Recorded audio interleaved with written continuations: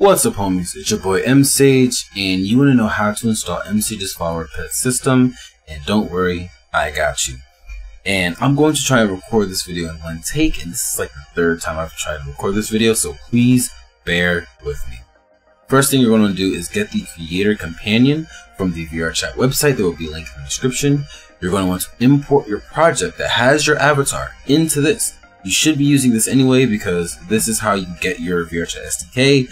If you're doing it the old way, then cool, you're just making things harder for yourself, but use this. Once you import it, click on Manage Project, and then in here you'll see the Avatars 3.0 Manager. You want to click on the plus to install that into your project. Once you're done with that, you go into your project, your Unity project, and go to where your avatar is, and you're going to want to install the MSage Follower Pet System Unity package. Just find it right here. And here you just click and drag the system first into your project, hit import. Now that's there. You'll notice we have the MSage Follower Pets 2 folder, just the resources and these items here. Now we need to install our follower pet. In order to do that, we're going to install the Terra, Gothic Kitten, Bella follower pet. So by clicking and dragging it as well, hit import.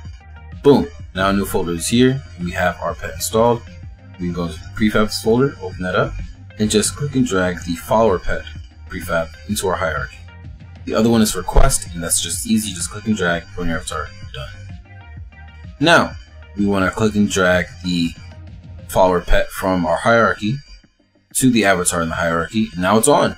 Boom! It's a working pet. This pet will follow you everywhere you go. You don't really need to do anything else unless you want to use the special features that come with each pet. Now, the system works for all of them. Anything you do with this, you won't have to do again if you install a different pet. You just delete this pet and put on another one. But if you want to actually get it installed to your avatar, first thing we're going to do is for this specific pet, we will open up the avatar tracking points, drop down that. You'll see bone tracker. For this pet, it's recommended that you put the head as the parent. But when you click on this, you'll see parent constraint. You click and drag the head bone to the source there. Now you'll notice this will move to the location of the head bone. Drop down that arrow, you'll see pet final location. And you want to move that to the top of the head so that the pet will actually sit on the top of the head. Just like that. Easy. Now, we're done with doing anything inside of here unless you want to do further options like changing where the pet will look, changing the pet scale. Click on pet scale and just scale that up or scale that down.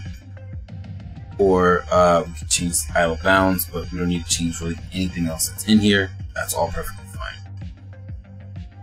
Now, we want to fuse our FX layers so that everything will actually work with our menu. In order to do so, we want to open up the VR Labs tab and click on Avatars 3.0 Manager. That's after we installed the thing from earlier. And then we click and drag the avatar from the hierarchy to our AV3 Manager tab. Click on FX for our FX layer. Add Armature to merge, or add Animator to merge, I'm sorry. We go into the MSage's Follower Pets 2 folder, and you'll see the pet.fx layer. Click and drag that in.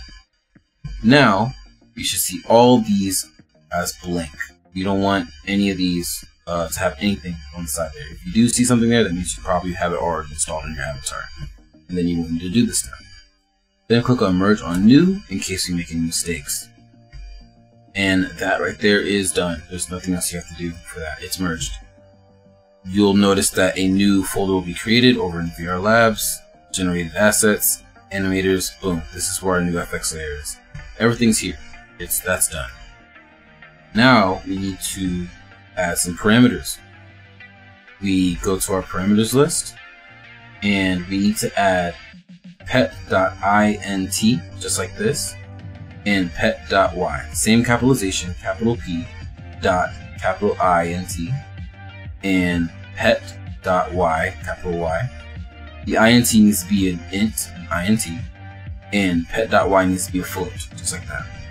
Both of them click synced, and both of them are not saved, just like this. Perfect. Last but not least, now we need to add our pet menu. to this avatar. Go to the menu of your avatar, click on Add Control, name it, do something like Pet Menu, and then you're going to change the type to Sub Menu. And what menu are we going to use? We're going to use the one that comes with the package, Pet Menu. Click and drag that in, boom, and now you're done. This will work in game. The pet will follow you. You'll have all your triggers. When somebody touches the pet, it will have its own animation. When it lands on your head, it'll have another animation. It'll stay in place, and it can follow other players. That is how you install the system. There's really nothing else to it. If you have any further questions, you're welcome to message me on Discord, or you can join my Discord server by going to msage.co/discord, and I will be happy to answer all of your questions. There you go.